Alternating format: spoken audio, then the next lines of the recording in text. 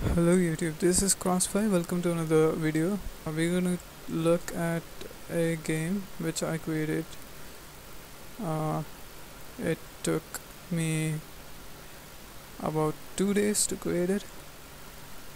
Actually, it's just the default terrain with normal material on it. So I did nothing visually to look better. So all I did was use a font, custom font, and I used this model which is a free resources pack for weapons. I'll give the link in the description.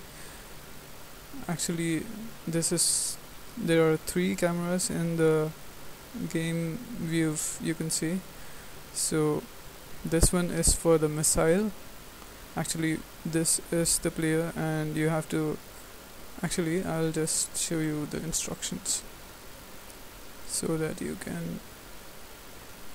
Okay, these are the like rules that the game lies on. There are green waypoints which are for nitros, and you have to take that or else the missile will hit you because it travels faster than a player. And there are red waypoints for flares, and flares are very important because you cannot dodge missiles in this game. You have to go through red waypoints and press X to release flares, and then the missiles get destroyed. I'll show you a simple demonstration.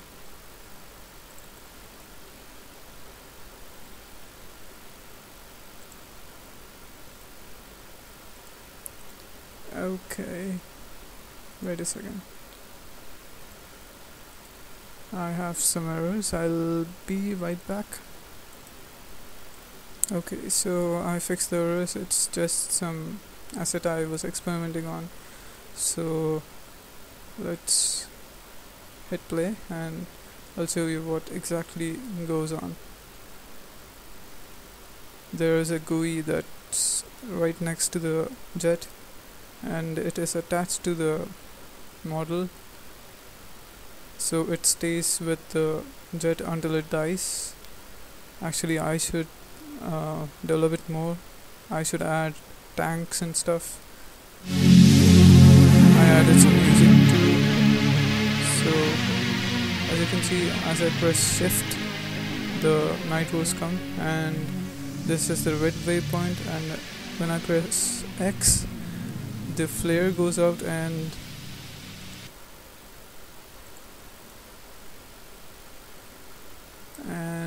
as you can see, there's this missile right here.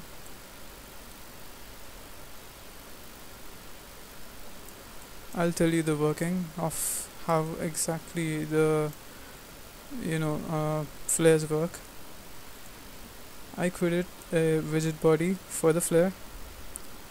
It is actually a sphere, but it has no mesh renderer, and as soon as we press X, a sphere drops from the player's jet, and these rockets go towards that and hit it. As it falls below the ground, it hits the terrain and the rockets explode. So that's how exactly it works. And I created a GUI for the rockets as well. It shows the distance between the player and the rocket. So basically, it's a simple FSM. I'll show you.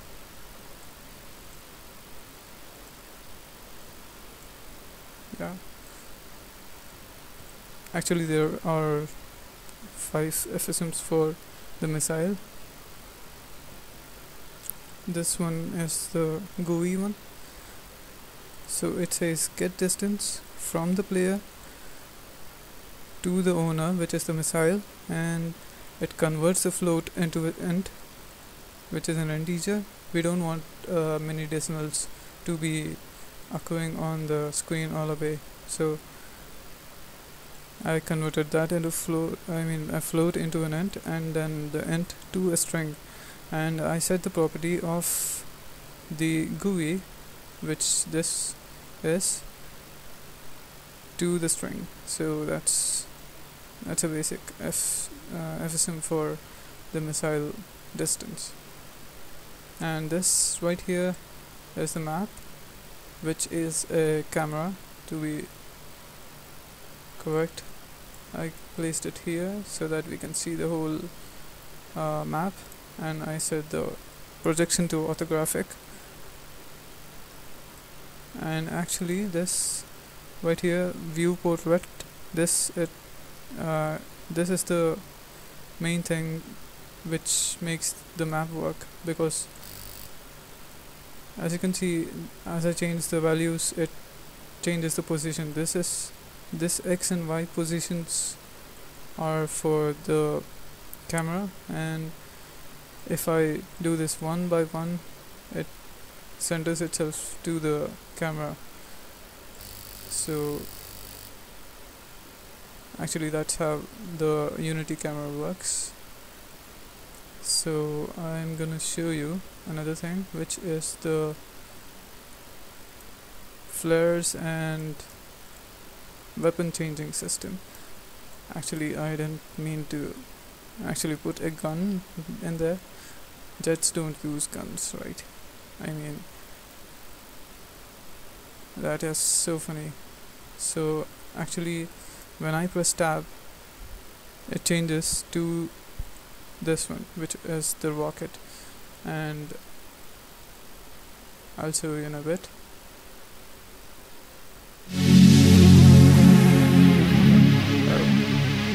Actually, the GUI doesn't appear in the... okay, there we go. We can see the GUI now. Let's get rid of the rocket, and yeah. So when I press tab, the gun changes right here, and after I point it,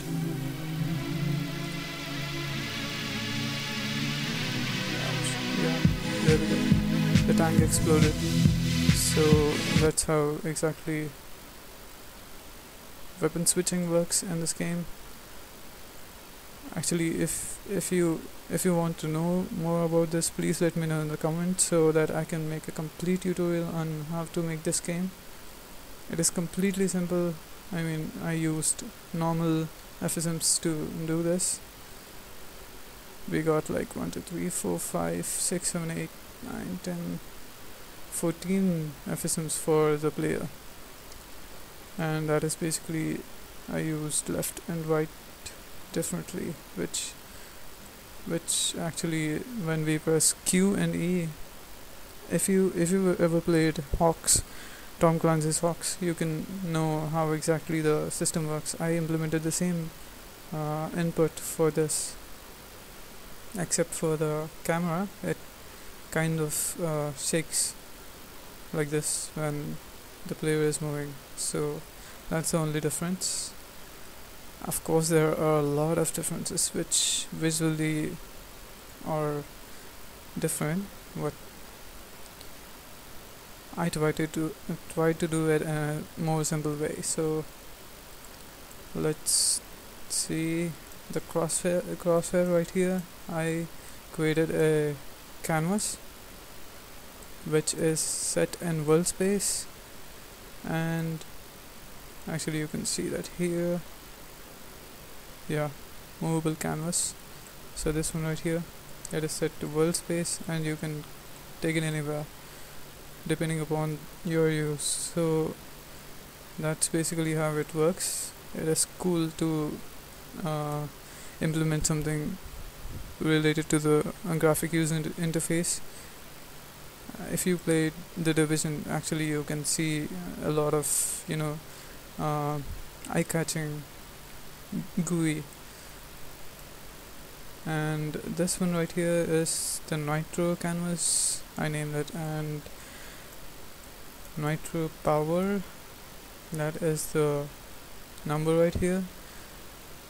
And actually what I implemented in this is that it gets the scale of this nitro bar right here, and it reduces it as we use the nitrous. So basically that's how it works. I'll show you if you didn't observe it. As it was shift, it goes down 60, 50, 40, 30. Yeah. So, and when I hit the green, it refills and goes back to 100. So that's how exactly I implemented this. There has to be some issue with the color. I should fix that, and there are a lot of updates coming soon for this sort of game. Actually, the score is pretty normal. It is the time you stay in the game. You can see that, right? Let me guess. Actually, it's all messed up. I created too many. I made it complicated. Because I wanted to do it fast, I made it complicated. Actually, we can go for the canvas right here, and actually the score is being displayed right here, so it should be in the nitro canvas. Yeah, there we go. Get time info, which allows us to get the time since level load or since startup or anything you might like. So you can store that in a float and you can convert that into a int. That's not compulsory, but you can do that to simplify bigger decimals into rounded off numbers. So that's the basic FSM. It's so simple. The whole game is so simple.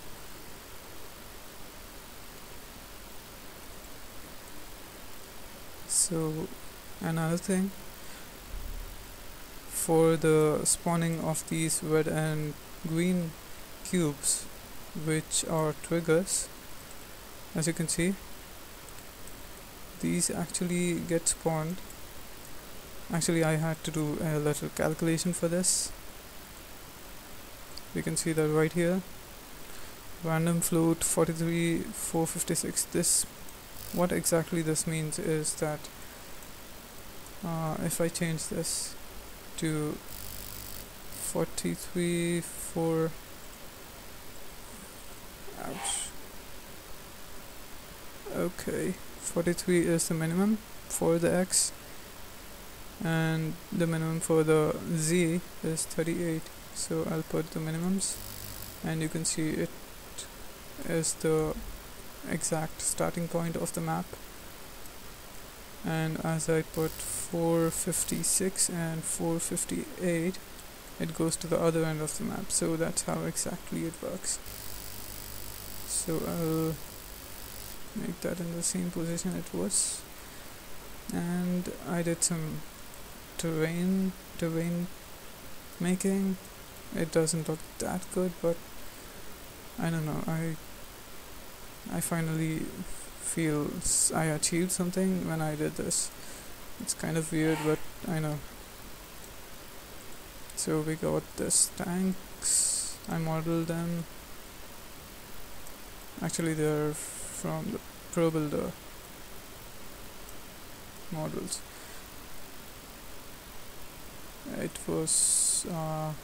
It took me an hour to model these, and actually what I did is I implemented some weapons which are not so good.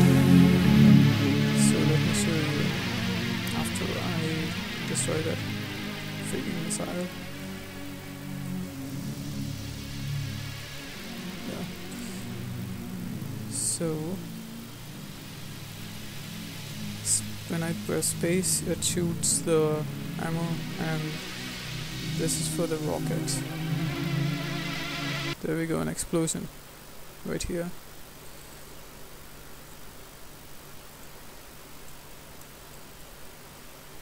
Actually, it is fun to play this game, but it lags in Unity. I had to test it every time in the build which I created. So I got this height detection trigger that says you're flying too high, but actually I didn't implement it yet. Oh, yeah, there we go. It's got a little red shade. Yeah, red transparent. So what else? I said when the player dies, restart the level, and this is for the flare pickup, and this is for the nitrous pickup. And the main camera is not parented to the jet model. It is actually flying somewhere else. Yeah, right here. And I created an FSM which says move towards the player. Actually, it got a follow object inside this.